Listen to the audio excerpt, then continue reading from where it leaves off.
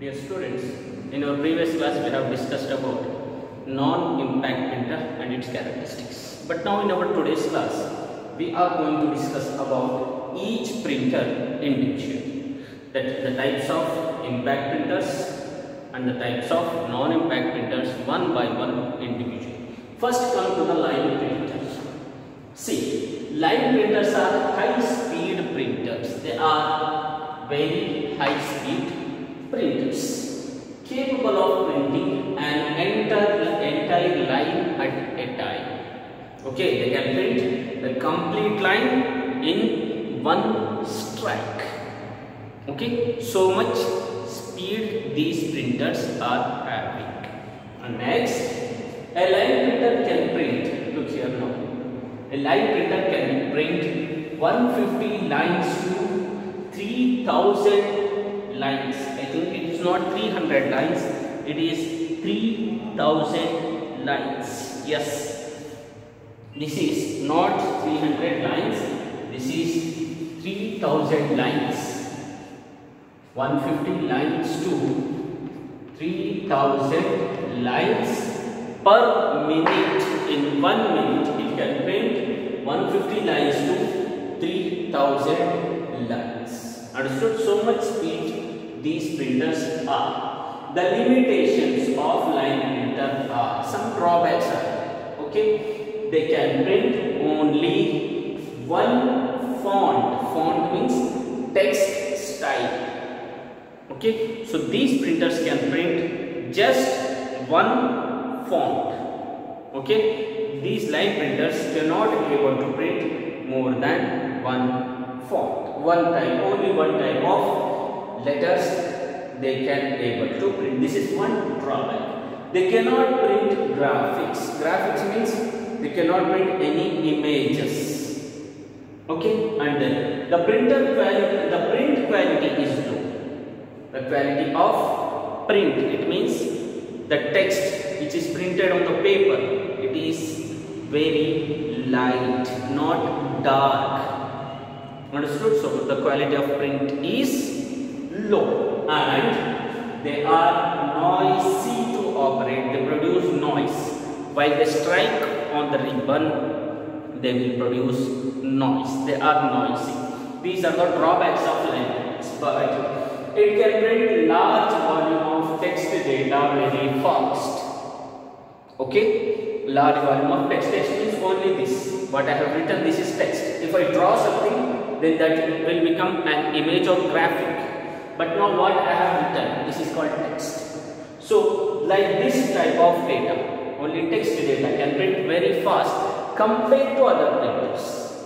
Okay, and then it is also used to print on multi-part stationaries. Multi-part stationaries means if it is printing on the top of one paper, if we keep carbon below it and below the carbon if we keep one more sheet, then when it print on the first paper, then the same thing will be copied to the sheet or the paper which is present below the carbon sheet. This is called multi-part stationaries to prepare copies of a document. Okay, if one sheet is printed on its front, if we keep 2 to 3 sheets, okay, by keeping a carbon sheet in between the papers, then it will print on all the papers. It means the image will be produced by pressing the carbon sheets on the paper.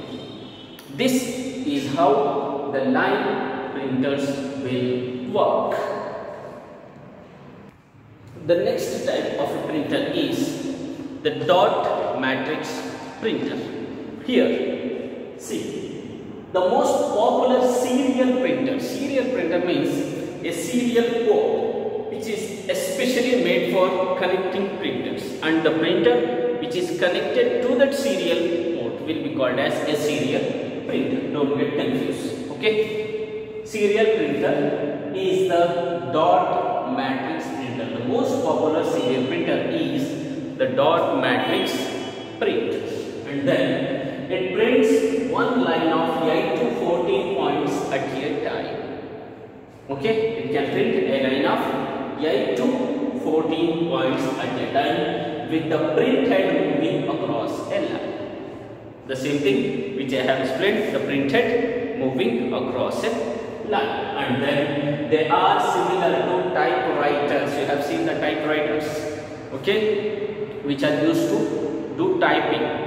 Okay, in the same way, these dot matrix printer paper, they are normally slow. The speed is very low, and then the printing speed is around 300 characters per second. Around 300 letters per second. Hope you have understood. And the last point, it uses multi-part stationery to prepare copies of a document. The same thing what I have said, using carbon sheets. Okay, we can able to print number of copies at a time by using the dot matrix printers. The next type of a printer is the thermal printer. Come, we shall see how it works. Thermal printers are the printers, okay, that produce images. How they will produce images? By pushing electrically heated pins. By pushing electrically heated pins against special heat sensitive paper. A heat sensitive paper will be used in the thermal printers. The pins which are present in the thermal printer are get heated electrically, and they will produce an image. It means they will produce a print on the paper, and the paper is of the type special heat sensitive paper. They are expensive and used widely in fax machines and calculators. They are very expensive and they are used widely in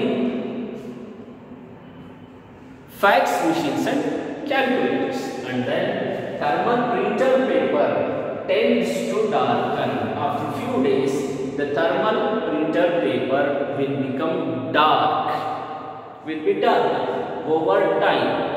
How the time goes, the paper color will become dark and dark, because due to exposure to sunlight and heat. If the paper is exposed to sunlight or to heat, the paper of thermal printer, the color of that paper will become darker and darker day by day, time by time. Then the printed matrix on the paper fade. Fade means become light. Okay, after a week or two weeks, the matter which is printed on the paper will be fade. Fade means going to be erased. Okay, and then because due to sunlight, exposure to sunlight and heat. And last point, it also produces a poor quality print. Low quality printing matters are prepared by the thermal printers. Okay. If you have any doubts regarding today's class, you can ask me personally. Thank you.